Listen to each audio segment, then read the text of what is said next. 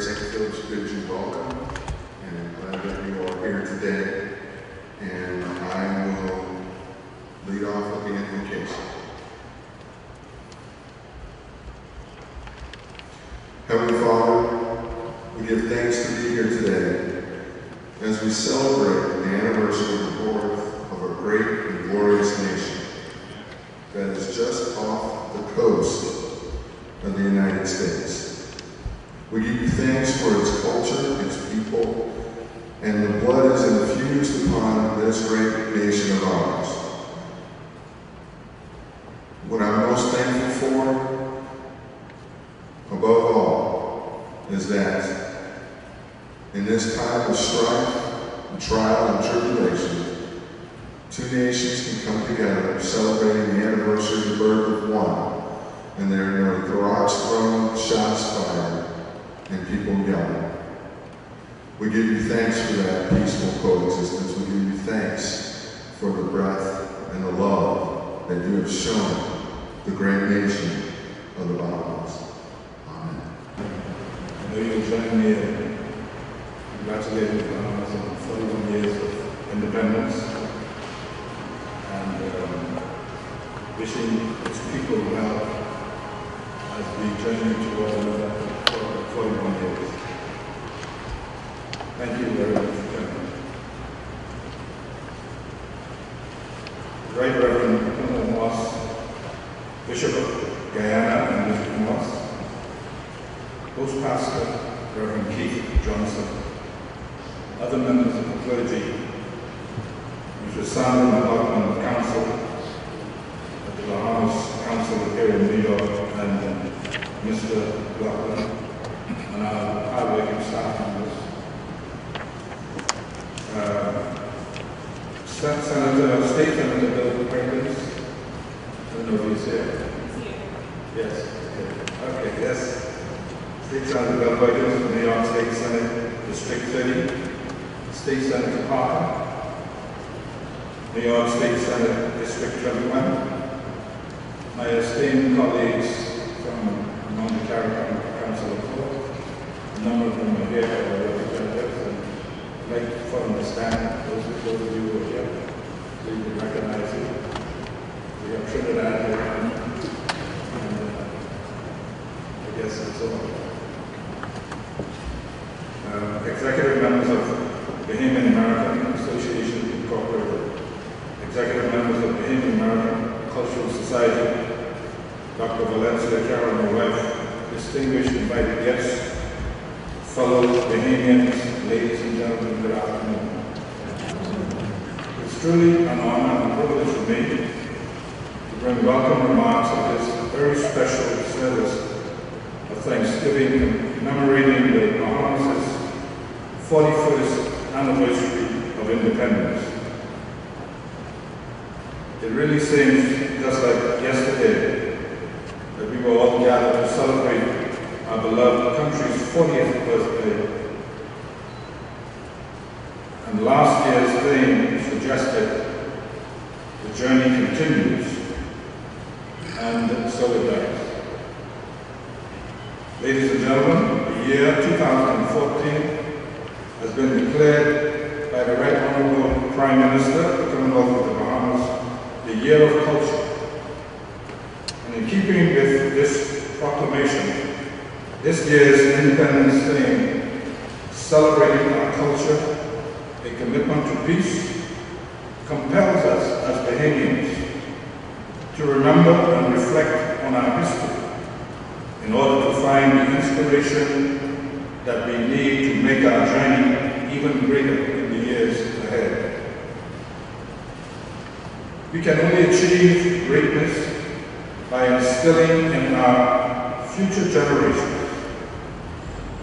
the right attitudes towards life, love, work, family, and God, and to ensure that their values are consistent with what is necessary for our Bahamas to prosper as a peaceful nation.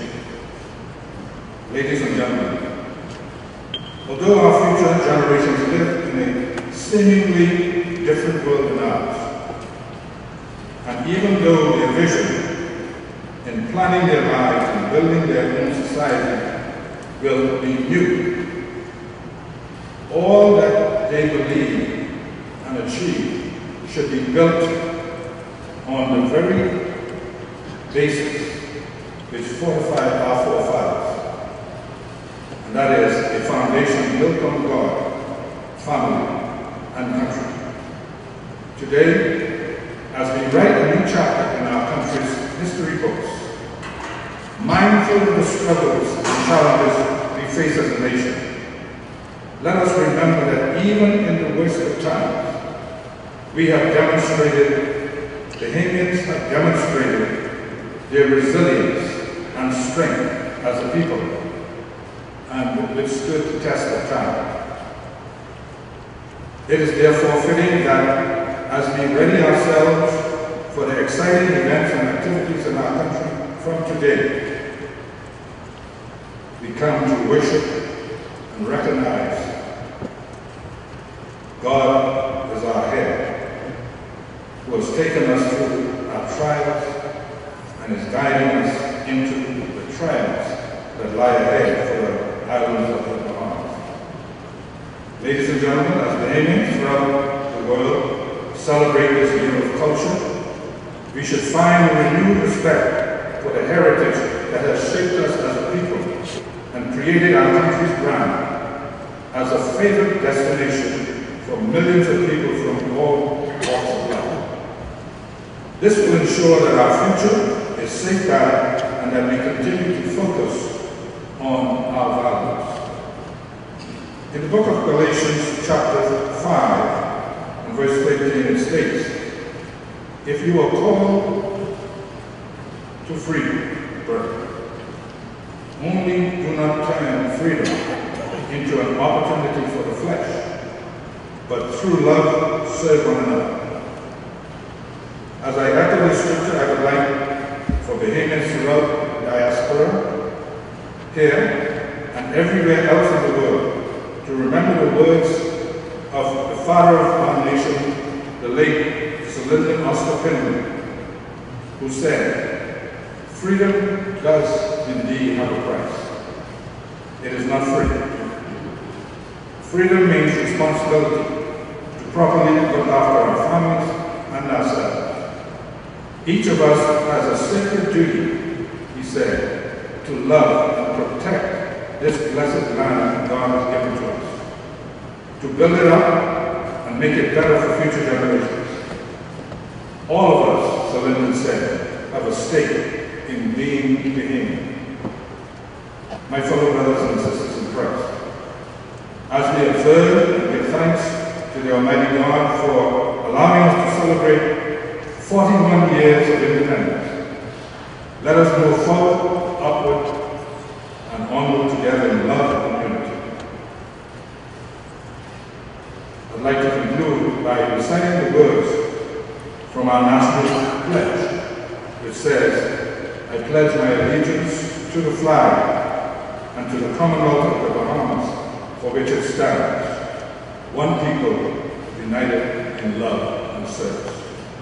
My fellow Bahamians, it is at this moment that we should reflect and remember why we are one nation, one Bahamian, united under one God.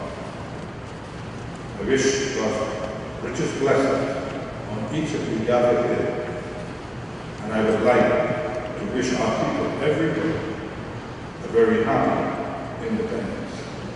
Welcome, welcome, welcome, one and all. May God bless the United States of America, and may He continue to bless and prosper the Commonwealth of the Bahamas. Thank you very much.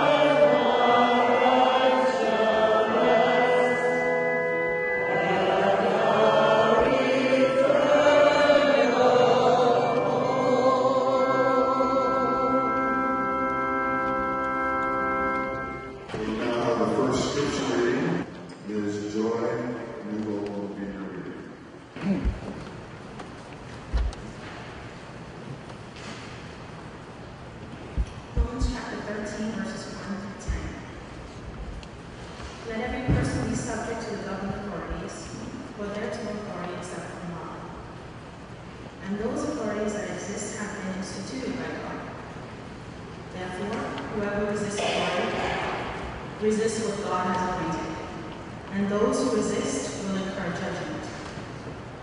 For rulers are not a terror to good conduct, but to bad. Do you wish to have no fear of the authority? Then do what is good, and you will receive its approval. For it is God's servant for your good. But if you do what is wrong, you should be afraid, for the authority does not bear the sword in vain. It is the servant of God to execute wrath on the wrongdoer. Therefore, one must be subject, not only because of wrath, but also because of conscience. For the same reason you also pay taxes, for the authorities are God's servants, busy with this very thing. Pay to all what is due to them. Taxes to whom taxes are due. Revenue to whom revenue is due. Respect to whom respect is due. Honor to whom honor is due. Owe no one anything, except to love one another. For the one who loves another has fulfilled the law. The commandments: you shall not commit adultery. You shall not murder. You shall not steal. You shall not covet. And any other commandments are summed up in this word: love your neighbor as yourself. Love does no wrong to a neighbor. Therefore, love is the fulfilling law. This is the word of God.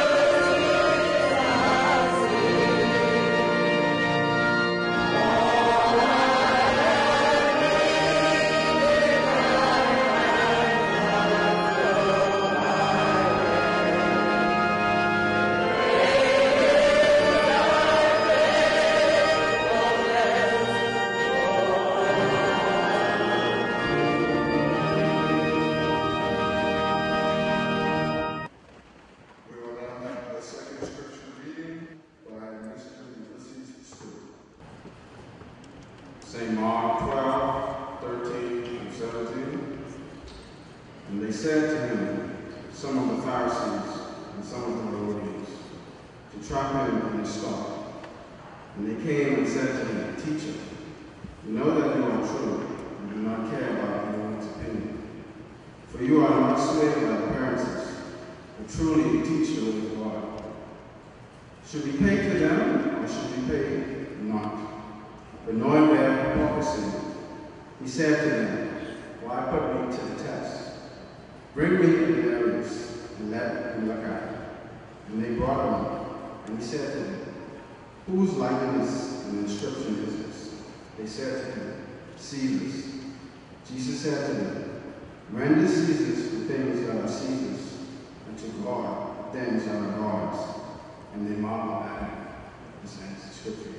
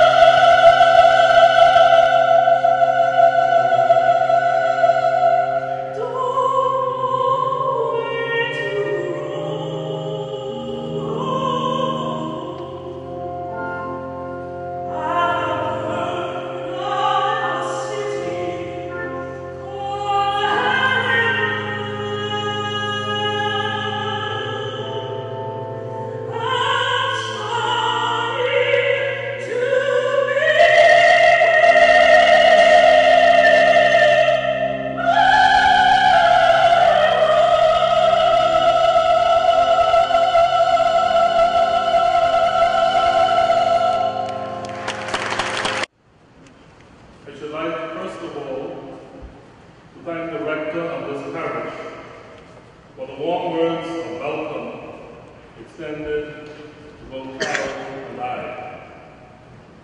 I'm also grateful to the Consul General of the Commonwealth of the Bahamas, His Excellency Mr. Forrester Carroll, and his dear wife, Mrs. Carroll, for their kind invitation to address you this afternoon on this special occasion. They are friends of mine going many years back, and I'm very proud of the representation they are offering in this country on behalf of all Bahamians. I wish them well, and I assure them of my prayers and best wishes. May the words of my mouth and the meditation of our hearts be acceptable in thy sight, O Lord, our strength and our Redeemer. The 41st anniversary of the independence of the Commonwealth of the Bahamas was celebrated on Thursday of last week, the 10th of July. Today we have assembled in this church to continue that celebration. And as we do, I invite you to reflect with me on the topic, the Commonwealth of the Bahamas, remaining strong among the nations of the world. The claim to strength and greatness among the nations of the earth is viewed from various perspectives. History has shown us great nations did not just come out of nowhere. In many instances, charismatic and visionary leaders mustered the forces to bring about change so that new nations, new communities, new opportunities, and a new people would be born.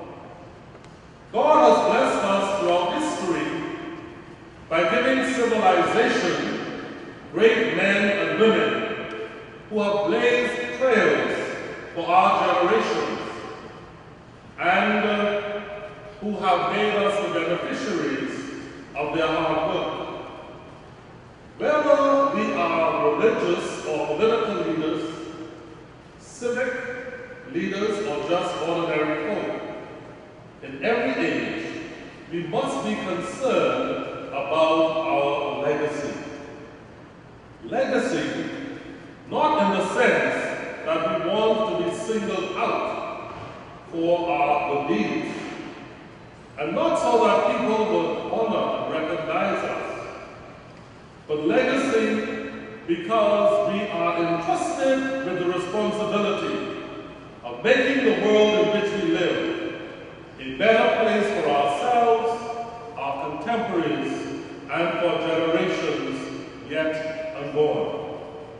I'm reminded of the Negro spiritual which states, if I could help somebody as I pass this way, then my living would not be in vain. The Commonwealth of the Bahamas became a sovereign nation a mere 41 years ago. With the mix comes what is good and what is bad.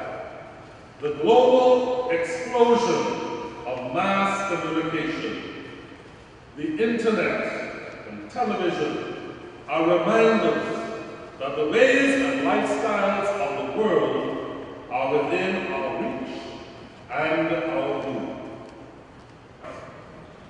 Patriotism is about love for our country, citizenship, and the preservation of our rights as sons and daughters of our nation. Therefore, it is imperative that we handle the sacred issue of citizenship seriously, never making it a cheap commodity. Patriotism is about enjoying what it means to be Bahamian, not allowing the negative things which are realities to define who we are. A true Bahamian is one who has been born in the Bahamas, obviously, or who has been adopted as a citizen, one who loves the country, respects its institutions and the conventions, and remains uncompromisingly loyal to its constitution. Being a true Bahamian means respecting our national symbols, proudly pronouncing the Pledge of Allegiance, and standing at attention during the singing of our national anthem. Being Bahamian does not mean mediocrity. It means that we are constantly striving to attain our very best, the best that God desires us all to be. It is about contributing to the national development and by making our contribution on the international stage as well. Being a true Bahamian is about being decent and a law-abiding citizen. Patriotism is about defending our sovereignty, no matter how small we are as a nation, with courage, no matter the cost. Patriotism is about managing the environment in such a way that it is preserved for generations yet to come. But there is a second step that we must make in this process of enabling our nation to remain strong. It is the strengthening of our educational system. The verb to educate comes from the Latin educo, which means to lead out. Education leads the person out of emotional, psychological, social, and economic imprisonment and mental stagnation. While in our contemporary world, the measure of education is taken by academic success, degrees, and other credentials, this could be quite misleading. Through education, an individual is empowered to develop the potential God has planted in each of us.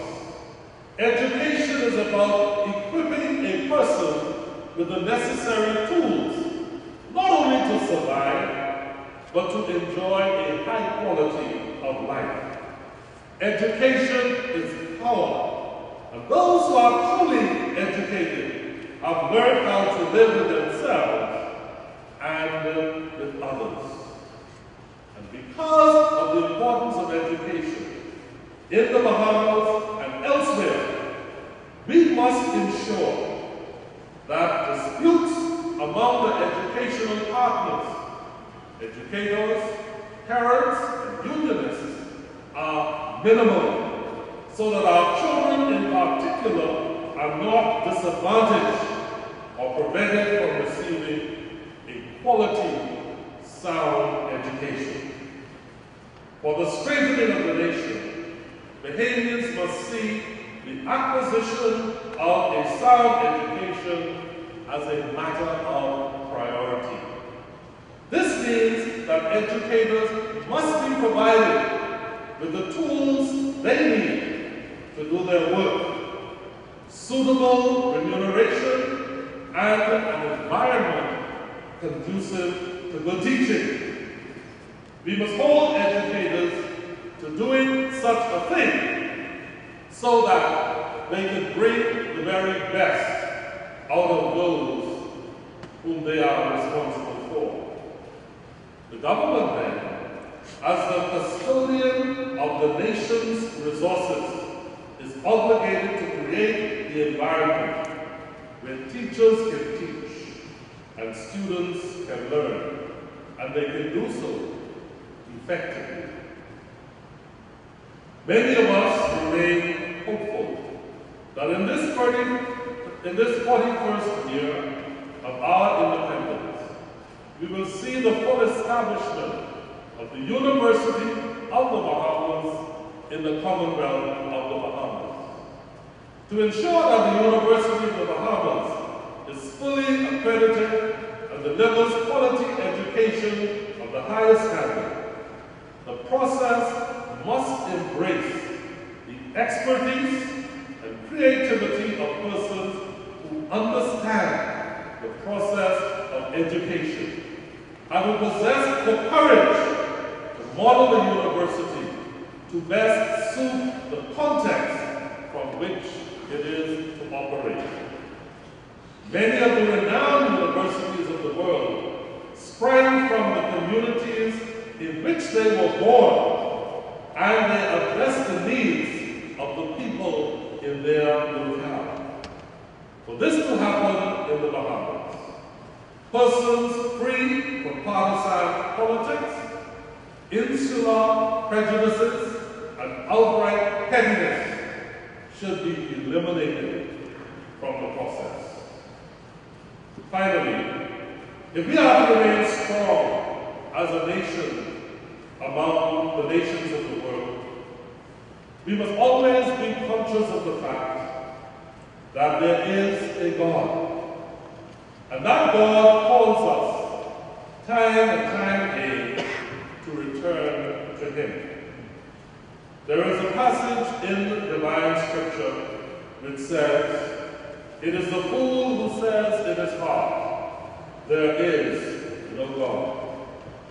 Another passage says, "What will it profit a man if he should gain the whole world and lose his soul? What can a man give in exchange for his life?" The scriptures tell us, "Blessed is the nation whose God is the Lord, and happy the people He has chosen to be His inheritance." This is what made us great. We were and we are a nation which acknowledges the sovereignty of the God of Abraham, Isaac, and Jacob, the God and Father of our Lord Jesus Christ. Isaiah says that all of us, like lost sheep, have gone astray. It is now time to return to God. To retain our greatness as a nation, God says, "If my people who are called by my name humble themselves, pray and seek my face, and turn from their wicked ways, then I will hear from heaven. I will forgive their sins, and I will heal their land." As a nation, we are guaranteed greatness when there is national repentance. A national return to God means that we will recommit ourselves and our resources to make the Commonwealth of the Bahamas one nation for one people, united under one God. I am the Lord your God. I have brought you out of the land of Egypt, out of the house of bondage. You must have no other gods but me. As long as we remember this phrase, as long as we live by this, irrespective of whatever nation you may have come from, your nation and the Commonwealth of the Bahamas will remain great among the nations of the world. In the name of the Father, and of the Son, and of the Holy Spirit. Amen.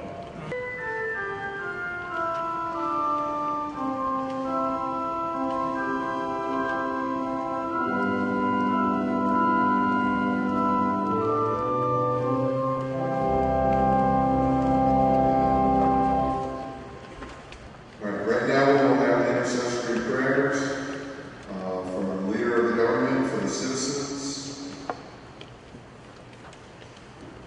for the environment, the youth of the nation. For the government. For the Governor General, Dame Marguerite Pingley, the Prime Minister, Honorable Perry Gladstone Christie, the Leader of the Opposition, Honorable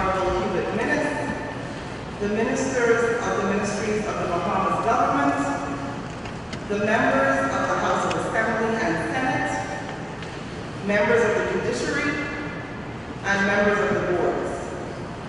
May they be guided by your spirit in the exercise of truth, justice, and compassion for all.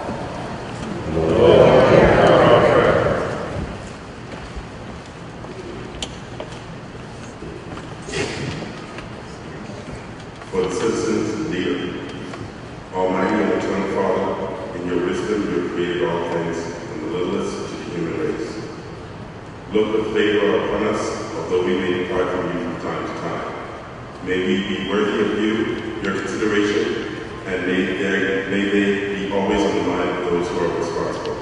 May the members be mindful of their responsibility in their delegations and be worthy of your eternal goodwill.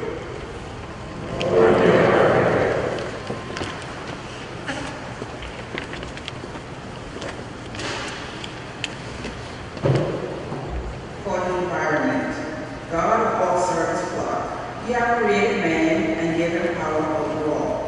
Help us to recognize the great glory that comes with this. Help all those that make decisions regarding the environment, and they may do so in a way that glorifies your name. For the youth of the nation, O Lord, who has created the young to be strong and mighty, we pray that you will not look away from them, but that we would have them follow in your footsteps, to be honorable and to be grateful, to respect the ways of others, and to be true to your commandments. And that through obedience to your law, we may show forth your praise among the nations of the earth. In time of prosperity, fill our hearts with thankfulness, and in the day of trouble, suffer not our trust in you to fail. All which we ask. Good afternoon. Good afternoon. I won't be long, but I'm very honored and fortunate to have the opportunity to be here on this momentous occasion. You know, this is one of the perks of having the privilege of being the state senator in this community, because I get the opportunity to celebrate these very, very momentous occasions with my constituents, and especially from the perspective of where they have originated. And so, Right Reverend Bishop Moss, Bishop of Guyana, I wanted to thank you for your words, because they have a universality to them. While you might have been focusing particularly on the Bahamas, the reality is that's a message that we all need as it relates to our communities. And I must say, if I had to report on my constituents who are from the Bahamas, they're doing their job quite well in the community of Harlem. And I'll say that because, you know, Harlem has been revitalized.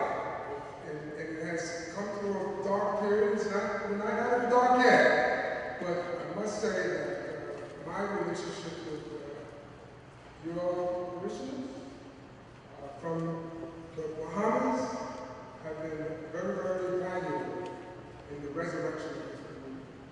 To such an extent that we might have gone too far, some people say.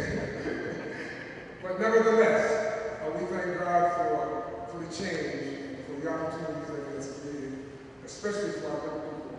And we're going to be working on our public schools. So any prayers you can give us to make our public schools better, I'm sure we will appreciate it. And I want to say to the Honorable Forrester Carroll, Consul General Bahamas, it's a wonderful opportunity again to be with you. I want to share greetings not only for myself, but also for my colleagues in the Senate. I had the privilege this morning of speaking with our leader, Andrew Stewart Cousins, and she wanted me to publicly announce that you are welcome to Albany, where we would like to entertain you as a very, very important person. And so if you're in the neighborhood, please let us know so that we can the opportunity to give you an Albany type welcome as well. And so with this opportunity, I wanted to make a presentation of a proclamation. I cut my speech in half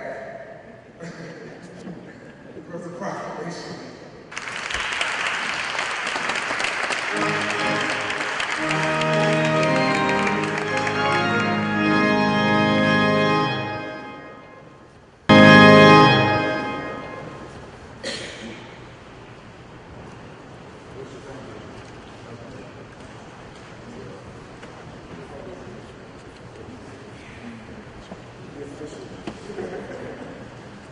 Well, now we will proceed to the vote of thanks presented by Mrs. Sandra McGlaughlin.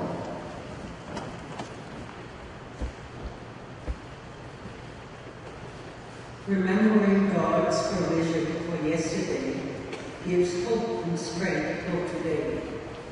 Good afternoon to all. Protocol has already been established. I am grateful to the Almighty God for allowing me the privilege another year to give a vote of thanks on behalf of the 41st Independence Anniversary Committee. We wish to express our sincere thanks to Reverend Keith Johnson and the members of St. Philip's, especially the administrative staff, who made every effort to ensure that today's service was a great success. To our esteemed guest preacher, the Right Reverend Bishop Cornell J, Bishop of Guyana, Georgetown, Guyana, and a son of the soil, along with his dear wife, we deem it a privilege and an honor to have him deliver the word of God to its fullest. We were truly inspired by your message. May you continue to allow this word to be a lamp unto your feet and a light unto your pathway. Also, we would like to acknowledge our gratitude for the written messages from Her Excellency Dame Margaret Franklin, Governor General of the Commonwealth of the Bahamas, the Right Honorable Consul General Prime Minister of the Commonwealth of the Bahamas, the Honorable Frederick A. Mitchell, Minister of Foreign Affairs and Immigration, and the Honorable Forrester Carroll, Consul General, and Dr. Valencia Carroll. Consul General, we also thank you for your warm words of welcome. I would be remiss if I failed to recognize all of the reverends, ladies and gentlemen, and all of the local officials, including Senator Bill Perkins, for the proclamation, who have graced us with their presence and encouraging words. It is always an honor to have our presence, our colleagues and friends from the diplomatic corps. We thank you for your continued support over the years. The committee is always appreciative to Mr. Wendell H. who assists us annually by transcribing intercessory prayers. The 100th Psalm urges us to come before the Lord's presence of singing. We are therefore very grateful for the privilege to worship in hymns and psalms. Special thanks is extended to Ms. Jasmine. There is a saying that good singing is usually contributed by good music. Hence, we wish to thank the Organist and a very special guest from New York, Mrs. Bominy, who's from St. Church in Nassau. We pause to say thanks to Mr. Jasmine and Mr. Senator Bill, who so humbly presented our national flags. The committee for this event thanks each of you who are here this afternoon, whether you live in New York or throughout the 10 states, which falls in our jurisdiction, or whether you are visiting from other states in the USA or from the native land of the Bahamas. We wish to thank you for your continued support, and anyone else who's visiting from the Bahamas, we say welcome to you. To Ambassador Alison Ryan and Reverend Forrester Carroll, I'm Consul General, Mrs. Christine Scavalla, Consul of Bahamian Clergy, Mr. and Mrs. Wendell H. and the entire staff of the mission and consulate, who this year contributed jointly to the planning of this 41st anniversary service. Please accept my gratitude and thanks to all of you. And to everyone, we thank you so much for your presence, and look forward to seeing you next year at our 42nd anniversary. Thank you.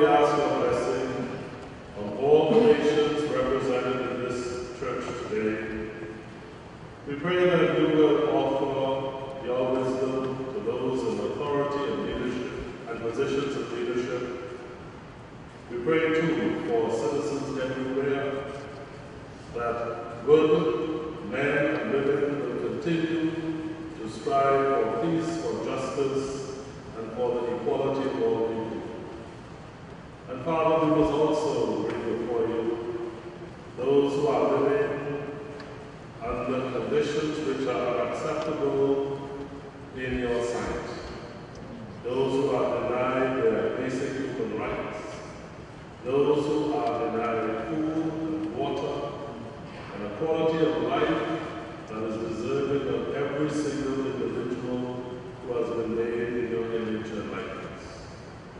We pray for the troubled spots in the world, and we pray for the brokenness in family life, and all of the unrest with which we sometimes live in our various communities. Father, grant that we will have the courage to join our hands and our hearts and our voices with all men and women of goodwill who truly desire to work until the kingdoms of this world become the kingdom of our God and of his Christ. And may the peace of God that surpasses all understanding keep our hearts and minds in the knowledge and love of God and of his Son, Jesus Christ our Lord. And may the blessing